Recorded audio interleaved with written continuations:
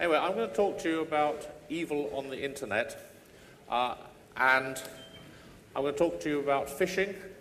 I'm going to talk to you about mule recruitment, money mule recruitment, the people who move the money for the fishers. I'm going to talk about some things which you may not have seen, like fake auction escrow sites. Pharmacy sites, you've almost certainly seen those, which sell you Viagra. And then some fake banks, some totally fake banks, some Ponzi schemes, and all sorts of other things as well. Now, I'm going to try, during this talk, to show you some real live sites. Now, they may not actually work because these are bad sites and people are trying to take them down. So they may have taken them down since I actually checked that they were all there at breakfast time this morning. So if everything goes wrong, I apologize, and I have some slides for all of these things. Just to get you all in the picture, there's a whole ecosystem out there. Mainly, the key thing is botnets, which is basically your and my machines taken over by the bad guys running Trojans, forming part of a botnet and then being commanded by criminals to do things like do DDoS attacks, to send spam, and also to host some of the bad websites which we look at. And there's also an entire underground economy whereby if you manage to compromise machines, then you can go and you can use your skills to compromise machines, and then you can go and sell compromised machines. Alternatively, if you go phishing and you can capture credentials, then you can go and sell the credentials to people, and they will cash them out. And so basically what we've got now is a great deal of specialization, which means that because people can be specialists in what they do, right, that moves the economy along. Adam Smith first described this for his pin factory in 17th century Scotland, that it was much better to make pins by having one person cut the bit of wire to length and somebody else sharpened it and somebody else put the top on the pin and so forth, rather than having one person doing all of these jobs. And that's what drove the Industrial Revolution. A certain amount of steam power and things like that as well. But the specialization of tasks was very important in terms of making people more efficient. And since the criminals have created this specialization around about 2003 or so, they have been much more efficient as well. So, just to get us all on the same page, what do I mean by phishing? Phishing is capture of user credentials by impersonating things. So, let's have a look at some phishing. And this is a domain which has been set up, this funny thing here, has been set up by the bad guys sometime yesterday. And if we go and visit one particular URL on that domain, there's the domain you see, there's a Facebook login page. If we go and visit another URL on exactly the same domain, there's a Western Union page. And Fifth Third Bank? Nobody ever heard of Fifth Third Bank before they started phishing it, but there you are. If you have some Fifth Third Bank credentials and you type them in there, then the criminals will steal your money. How's this actually working? This is one of the most sophisticated phishing gangs out there, which is why I was able to go out and immediately find an example to be able to show you, because these things are ubiquitous. They're sending about 2/3 of all of the spam, just this one gang. And what they're actually doing is this domain is in fact resolving to, at the moment, 8 or 10 different, we'll do an NS lookup on this fine thing. That's where all goes wrong. And we see it's resolving at the moment to 6 different IP addresses. Those 6 different IP addresses are part of a botnet, and the Trojans sitting on those IP addresses are merely forwarding HTTP requests to a back-end mothership, which actually contains an Apache server. They're very keen on open source. running an Apache server which is serving up all of the pages which we've just looked at. And this is obviously very robust because if one of those botnet machines goes down, or the owner turns it off, or the owner fixes it, then they can just change what it's resolved to. As a result of which, the only way of dealing with this particular phishing site, if you're Fifth Third Bank and you'd like this site removed, is you have to get the domain name suspended, which is why they were using a .cz domain name, because I suspect that the registrar who they bought the things off didn't actually know what to do when Fifth Third Bank came knocking at their door saying, hey, you must suspend this domain name, it's bad. So, go back to our... So we've now shown you phishing. Now, if you go back to 2003, much of the phishing was done using domain names which were meant to confuse. So you'd spell Barclays with 2 L's or something like that, so that it looked like Barclays if you read it quickly, but it wasn't really Barclays. That's very unusual just at the moment.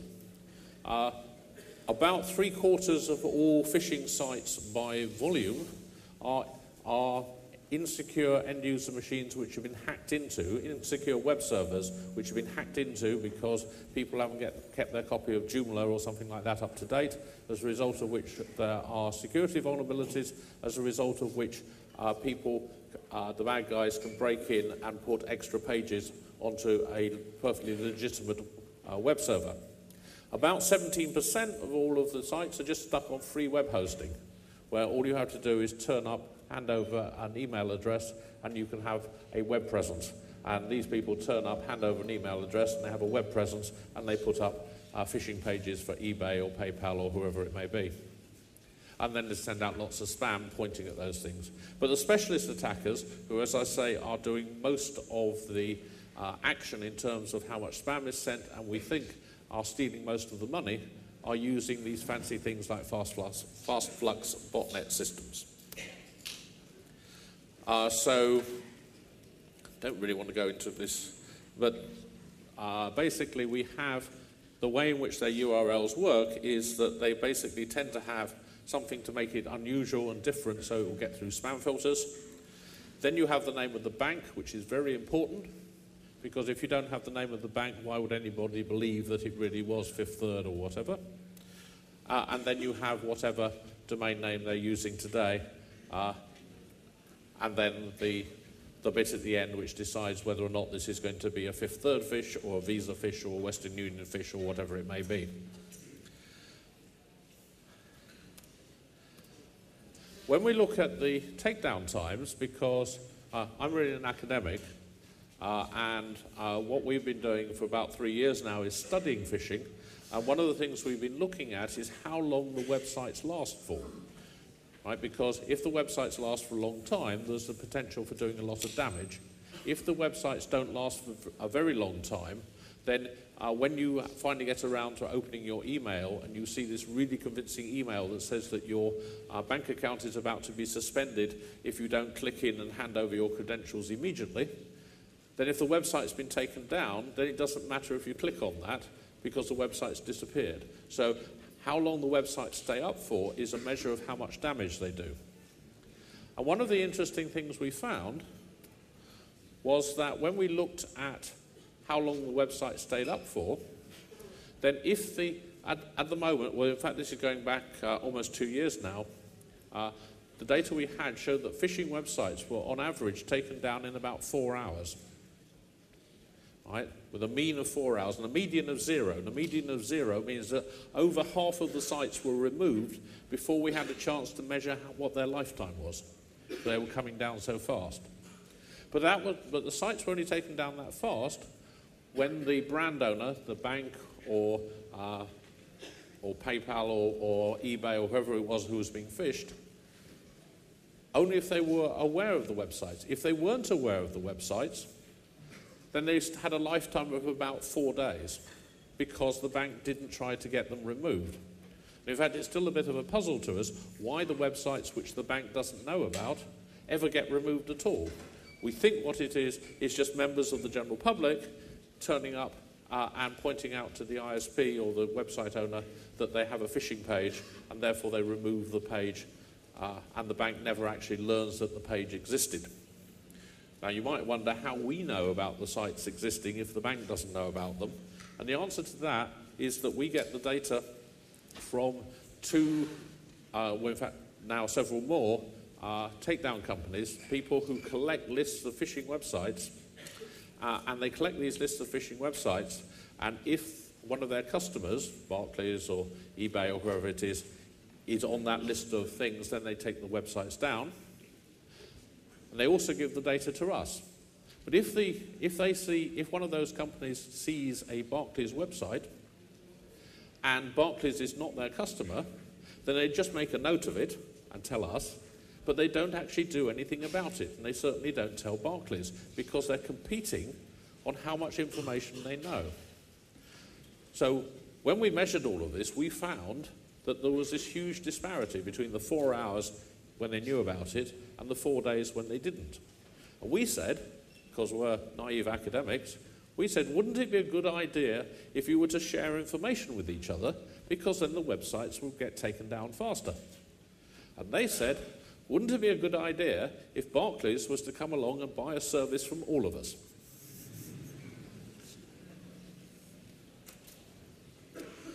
This is data a long time ago now. This is 3-year-old data, which basically shows how long websites stay up for on free web hosting. And you'll see that Yahoo is doing really rather better there. And the reason Yahoo is doing rather better is that as soon as you tell Yahoo about one of these sites, they take it down in 20 minutes.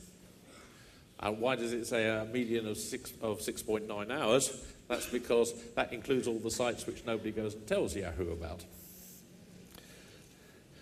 But one of the things we found when we looked at all of this, and some of these very large numbers for how long things came down for, is we found an effect which we call the gaining of clue. In that if we look at all of the websites from the spring of 2007 on alice.it, which is a free web hosting company in Italy, then you'll see that over on the left-hand side, the sites which turned up in early May, all of those sites last for 500 hours. And all of the sites which turn up, say, on the 1st of May, lasted for about 100 hours. And then after that, the times become less. Now, what's actually happened is, in fact, all the way through the end of April, alice.it got all of these reports about phishing websites, and they didn't do anything at all. They left them all up, which is why you get that kind of straight line in terms of how long they're staying up for. And about the 1st of May, so many people had shouted at them that you must remove these websites, they are doing damage. Right? This is very important that you take these websites down. They suddenly removed all of the websites all on the same day, and then thereafter, as soon as the websites were reported, they took them down. And that's why you get a graph looking like that. Now, the really interesting thing about this is that this shape, you can find all sorts of other places as well. Right? These are two registrars, one handling Hong Kong domains and one handling Chinese domains. And you'll see exactly the same pattern, which is that at the beginning of the graph, they have phishing sites, they don't know what to do, so they leave them all up. So the earlier they turn up, the longer the lifetime. And then suddenly they gain some clue and they take them all down. And after that, they're a little bit more efficient in terms of removing websites. Now, this is, having talked about phishing, one of the difficult things about phishing is actually making any money at it. Right? Now, you shouldn't be surprised that some things are more difficult than others, because if you think about other crimes, like, say, kidnap is a really easy crime in terms of if you go along to outside the nightclub at 2 o'clock in the morning, you can grab the heiress when she comes out of the nightclub, You can bundle her into the back of the car. You can drive her off to the remote farmhouse, right? And you can put blindfolds on and make sure she doesn't know where she is. And if you're really keen, you can cut off her ear or something in order to send it off. All of that is remarkably easy. What's really difficult about kidnap is that you have to communicate with the family several times, backwards and forwards, and then you have to arrange that they go and fill a suitcase full of money, and they leave it somewhere, and you have to go and pick up the money. And then you will get caught. So the really difficult thing about kidnap is not the first bit, it's getting the money. And the same thing is with phishing. Getting credentials with phishing is really, really easy. You just have to break into a website. Right? You have to send out some spam saying your bank account is about to be closed down. Please come and fill in your password here. And people do. So what's the problem with phishing? And the problem is getting the money. So this is a real live website for getting the money. When it comes up, I hope. It's still there. Excellent. And this website is about a company who does outsourcing. It doesn't really matter what they do, but the important thing is that if we have a look at this, they've got some jobs. And they probably sent you some spam about these jobs. They said, work at home, they said. Are you going to come and talk to me? Excellent. Right. And they have all of these really cute jobs. They've got HR training and... Oh, no, that's not available at the moment. They've got system administrators. Oh, I'm sorry, they haven't got any of those jobs available. What they do have available is they have available a payment processing assistant. Hot, it said. And what you have to do, well, I'm sorry, it's only for people from the USA and Canada, so not all of you will be able to apply, but it's a really great job. You have to have internet access, available on the phone, a bank account, no criminal offences, we don't want bad people. And what you do, it's really easy, is money is moved into your bank account, and then you send it off to Millennium Group, whatever, by Western Union. What's not to like? Right? A couple of hours, you have to answer the phone. They may be checking the money's turned up in your bank account and so forth. And they'll give you some training about how to find the Western Union office and all the really difficult things in all of this. And it's a really great job. And what's more, they're paying 8%. They're paying a monthly salary of $2,300. Which is not a lot, but it's only a couple of hours a day. And you get 8% on all the money they move through your account. Excellent. Now, of course, what happens in reality is this money is not coming from their clients who are doing outsourcing, which is what they're trying to tell you. This money is coming from compromised bank accounts. And when the money comes from compromised bank accounts, it comes into your bank account. You then go and move the money to Western Union. And eventually, the money will be moved out of your bank account again by your bank, who has realised that it has been stolen, and therefore they will just undo it. So your bank account will now be extremely negative. Well, that's all right. You can go down to Western Union and ask for your money back. And they will laugh. A lot. And they will point to the thing on the wall that says, never send money over Western Union to anybody you don't know really, really well. And you will say, I know these people really, really well because they're my employer. And I have a signed contract of employment to show that they have employed me. And Western Union will laugh even harder. So, anyway, Millennium Group, one of the things you might be interested in the Millennium Group is where they are, right? Because, and they're in fact, they're based in 109 Livingston Street in Brooklyn, on the 7th floor. Fortunately, Mr. Google, when he comes up, here we go, right at the beginning, Mr. Google allows us to have a look at 109. You know, this is not a live webcam, you understand, this is a photo he took earlier.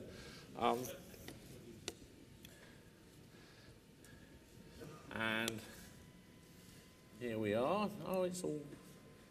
There we go. There's Livingston Street. I'm here to tell you that that building there is at number 111 Livingston Street. And this building here is number 85 Livingston Street. So 109, the 7th floor, is somewhere in that bit of thin air.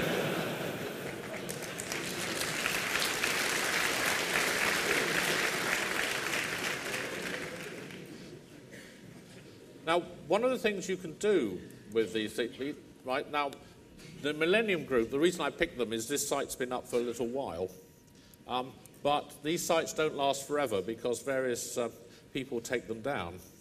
But this is the management team of Millennium Group, and in particular, the chief executive, I really like him because he's a postgraduate of the Higher Educational Institute of England, the University of England, well-known place. This gentleman was a commercial director, personal manager of a large corporation engaged in electronics production. So we'll just copy that, and we'll go off to Google, and we'll type in this fine string. And we'll see if we get a number of hits on this. And many of these pages, no, it gets better because Google has realised many of these pages are all the same. If we put in all the pages which were not all the same, this gentleman has been on the board of 120 different sites. Because they've just been doing cookie cutter, rolling this stuff out. You know, I'm sure they use version control for this stuff. So basically, that's being a money mule. And whoops, right back at the beginning. So we just go back to the talk which I'm supposed to be doing over here. There's that payment processing, etc. I'm basically. One of the interesting things about these sites is they get taken down very slowly. This is some data from about 3 years ago, but it's very much the same today. And you'll see that back in those days, they didn't set up a new... they basically used to set up multiple websites for the same company rather than inventing a new company each time, which is obviously easier. They've obviously improved the tools in order to be able to make a new company every time. But if you look at that, you'll see that those times are considerably longer than 4 hours, and they're considerably longer than 4 days as well. What's going on here? And what's going on here is that these money mule recruitment sites attack all of the banks, not just one bank, and therefore, since they're attacking everybody, it's no particular one bank's problem to get these sites removed. And therefore, they all leave it to somebody else to get the sites removed, and they don't worry about it. So the only people who are taking these down are basically activist groups like AA 419 and people like that, who basically spend their evenings doing nothing else but sending off emails to the hosting companies of these websites saying, please will you remove this, it's a scam, and we think that it should be removed. Right, so the banks, the professionals who can take down sites in 4 hours, just aren't tackling these ones at all, and they're very slow. Okay, here's a different scam. Let's just get rid of that. This is a company called GTS Global. And the reason you'll come across GTS Global is if you go and buy a car, or perhaps a motorbike, on an auction site, and you're lucky enough to win the auction. And the next thing you know is that the person selling you the car sends you an email. And the email says, well, not to be terribly rude to you, but I don't entirely trust you. So what I've done is I've given my car to an escrow company, and you give the money to the escrow company, and then the escrow company will arrange to release the car to you, and they will release the money to me. Okay, so we both trust the escrow company in order that we don't have to trust each other on the car and the money. And in particular, you'll be really pleased to hear that this escrow company not only does escrow, but they also do transportation as well. In fact, they're major transportation people, so in fact the car will be delivered to outside your front door. This is great, you think. So off you go, and you pay them some money. That's it, that's the end of the story. You just pay them some money. So this is and so basically, big red thing, so you can fill in the money here and you send them off the money, and they actually have some tracking so that you don't realise that you might be able to undo the money transfer if you're really quick. So they have some tracking, so you'll be able to see where your car's been moved to and so forth. So you can, and they'll give you a serial number so you can see where it's gone to and so forth. So it's really quite impressive. It's great. Now, where is, right, they're one of the largest shipping lines in the world, it says here. One of the leading global shipping lines in the world. And they're based at 13645 Alton Parkway.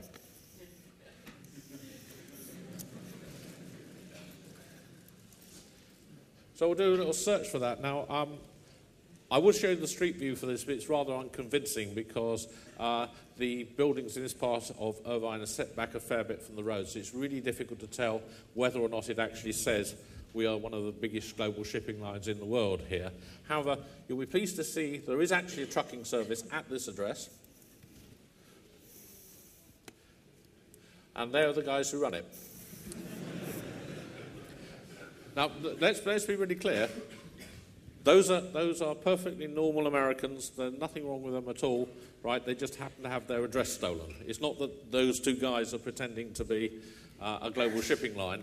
It's just they were unlucky enough to be at the same address which the criminals decided to use. Again, if we go off to the page, then we can find the string which says that as the most trusted escrow service on the internet.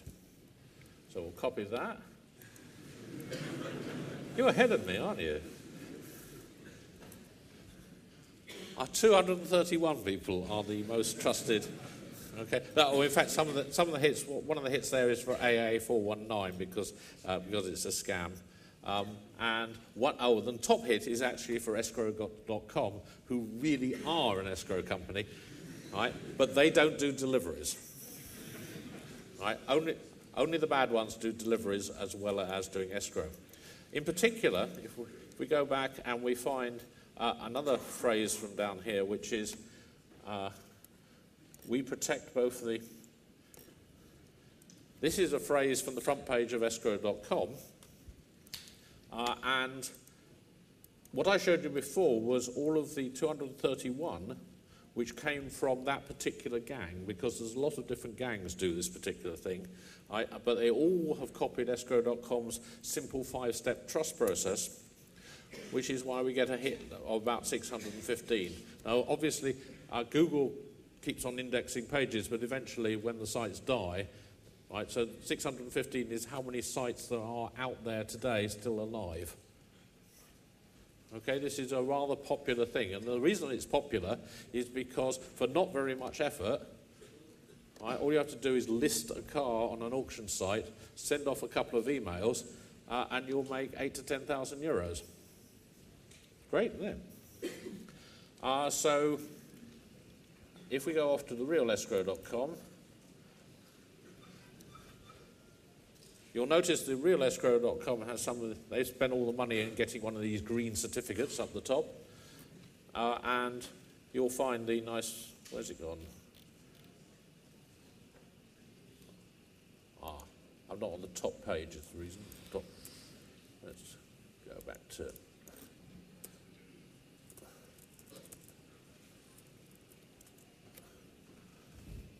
Right up the top, you'll see that this is where the... So escrow.com are the people who have the 5-step trust process. And escrow.com you can trust. Okay, so back to the talk. Shift F5, yes.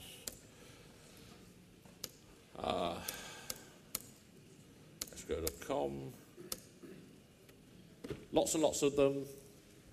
Lifetime is fairly high. One of the interesting things is that when we actually looked at this a few years ago, we took some of these well-known phrases and saw how many sites Google could find and how many sites the vigilantes actually knew about. And basically, only about a quarter or so of the sites was any attempt being made to take them down. I haven't done that figure lately. It's possible that figure has improved. Right. Now, if you had too much beer last night, then possibly you'll be interested in a pharmacy site. I will sell you all sorts of useful things for dealing with your hangovers or the side effects thereof. Excellent, it's still there. This is good old Canadian pharmacy, which has been around for ages and ages and ages. The interesting thing about Canadian pharmacy is that it's run on an affiliate system. So basically the pharmacies do all the hard work of supplying the pills and that sort of thing. And any entrepreneur who wishes can send out spam. And what they do is they put into the spam their own unique domain names or whatever it may be, arrange for that domain name to be forwarded back to the back-end system where the real criminals operate the pharmacy. And that's why pharmacy spam is so prevalent and why so much of it gets through your spam filters. Because if you have a really good way of getting email through spam filters, then this is what to do. Right? Send out email spam for Viagra, because people will actually go and buy Viagra off the internet, right? And these guys will do all of the hard work of sending out the blue pills and taking the money and so forth, and then they will give you a cut, right? And what this means is that almost all of the innovations we've seen in the sending of spam and getting through spam filters over the last 5 years or so have all started off with pharmacy. So these people are driving innovation in this space. And you can buy all sorts of really cute stuff from here. Now, what I used to do, in fact they have changed, because I'm going to have to go and show you an older page, or just show you quickly. Google has about 53,500 hits for the stuff down the left-hand, the menu down the left-hand side. If you go and look for those, then you get a very large number of hits. Some of these hits are for blog spam. Some of them are for other material. But most of those are just lots of domains which are forwarding to this thing. If we go and look at a rather older one, right, down the bottom of this one, we can find some nice seals. In particular, so we can click on here and we'll get a little pop-up which shows that this is a genuine site. Now you may spot the fact that it's actually been served from the site where I clicked on it.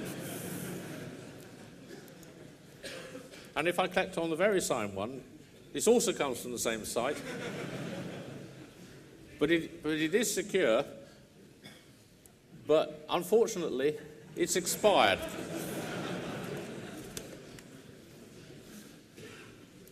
In fact, I think this site is just left lying around because the current sites don't have those seals on at all, so I'm going to have to rewrite the talk soon. I'm running out of time a bit, so I'm going to... there's a whole lot of stuff to do with penis enlargements, but nobody here needs that anyway, so... But you might like an iPhone. Here's a nice shopping site. And they're offering you an iPhone for €108, saving you €172. That's good, isn't it? I'm here to tell you, if you go off to Google, best prices they can find for iPhones are in the, well, that one's used, right? New one, $540. €108 is a bargain. Why is it a bargain? Well, it's a bargain because if we go and pay for it, right, so we'll add it to the cart. Right, that's great, off we go. So we're going to check out. I'm going to check out as non-registered. There we go, 108. Ooh, I'd get a free gift if I wanted. Here's all the detail, and I'm going to pay. How am I going to pay? Good old Western Union. They do offer PayPal, but you have to swap email with them first. And I suspect when you swap email with them, that you will find that they don't actually offer PayPal. Or you can use MoneyGram, which is much the same as Western Union. You go down there, you hand over your money, and that's it. Or you can do a bank transfer into their bank at the Bank of China, and good luck with getting the money back from that. So, this is really good. However, of course, you wouldn't go and buy something off a site like this without checking it out first. So we'll go off to Site Advisor, run by Mr. McAfee, and it's got a green tick. Why has it got a green tick? It's got a green tick basically because McAfee understands about drive-by downloads of malware. Right? McAfee doesn't understand about whether or not this is a good place to give your money over. However, the technical people who built this fantastic site which says it's all right, there's no malware here, can't communicate with their marketing people who insist on saying that this green tick means that it's safe to shop there. This is a kind of disconnect with the marketing people. So it's not really safe at all. This one, which is a previous incarnation of exactly the same site from a couple of years ago, still has a green tick. But you'll notice right down the bottom, because I blogged about all of this, various people turned up and shouted at McAfee, and it now has a couple of little red things which basically says, hey, look, it's listed at AA419 as a scam site, right? Which is basically a really bad sign about this. However, it still has a green tick. If you go Google search on it, you can find this page. This is in Dutch, but Google told me what it said. It says, I'm thinking of spending some money at this site. Is this a good idea? And the man at the bottom says, no. I'm from Italy. I gave him some money, and I haven't got it back yet. It's a scam, he says. Do not send money. The Italian police are helping him out, so that'll be all right.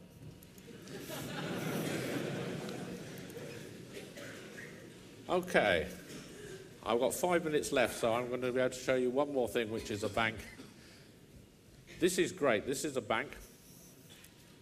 Fleming's Merchant Bank. There used to be a Robert Fleming Merchant Bank until 2000, when it ran into a bit of trouble and got bought by Chase. And they haven't reused the name, but the bad guys have reused the name. And you can do online banking through this bank. By the way, do you see all this really cute stuff on the... I hope it's coming across. Right, the guys who do this have nothing better to do than design really cool websites. You should employ them. So you can sign up and so forth. But why would you want to sign up for this bank? Right.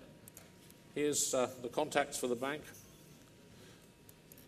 which will show that it's based in Glasgow. All right, so off we go. Go to Google. Google will show you the street view. There we go. Well, actually, I've cheated on that because, in fact, the number 11 is over on the other side of the road. But it doesn't say Fleming's Merchant Bank anywhere there at all because, of course, there's no relationship between this and Fleming's. But why would you want to have a bank? Well, supposing that you were helping out an African dictator move all of his money, it might be useful for you to be able to go and do a login to see the account which contained all the money. Also, if you've won the Canadian lottery, and many people here have won the Canadian lottery, one of the things you'd find is that the people at the Canadian lottery have very helpfully taken your money and they've put it in a high-interest yield-bearing account, right? So that you will have some, so that when you get the money, it wasn't sort of being wasted. It's been earning interest all the time. But unfortunately, when you go and look at your money and sign into the merchant bank where they put it, you'll discover that you owe them 500 euros for opening the account. And under the bank's obscure rules, and they're very sorry about this, you can't actually pay for it from the money in your account. You'll have to send them some money from elsewhere, which is how they make money on the lottery. So there's a man there waving times at me and saying that I'm running out of time. So I will finish by showing you this one because I think it's just so fantastic. Right? This is a high-yield investment program, and they offer you 110% return after 1 day. No wonder the banks make money if they're only giving you 0.5% a year, if they can make money at this rate. Now, the really fun thing about these things is that the people who take part of them know that they are a scam. Because what they do, it's a Ponzi scheme, right? What they do is they take in money today and they pay you your interest owed on what you deposited yesterday on the basis of how much they're taking today's money and using to pay off yesterday and so forth, right? So this, provided you've got new people turning up putting in money, you make then the people who are in at the beginning make a profit. And therefore, if you know it's a Ponzi scheme, then there are people who will tell you, lots and lots of sites, which will tell you about all of these schemes, which ones are new, which ones are still paying out and so forth, so you can invest your money wisely in the Ponzi schemes which are still on the process of taking off so that you can make some money. I'm a little cynical about this. I think the only people who are really making money out of this is this guy who's written a book about it, and he says the first thing you must do is admit to yourself it's a Ponzi scheme, and after that, try and make some money. So I think I've plugged his book for long enough. I'll take that off and say that since I've run out of time, I will skip a lot of the rest of it. Apologies, and we'll go down to the end where you will see the link to our blog where we put all the cool stuff we do and to my publications page. Thank you very much.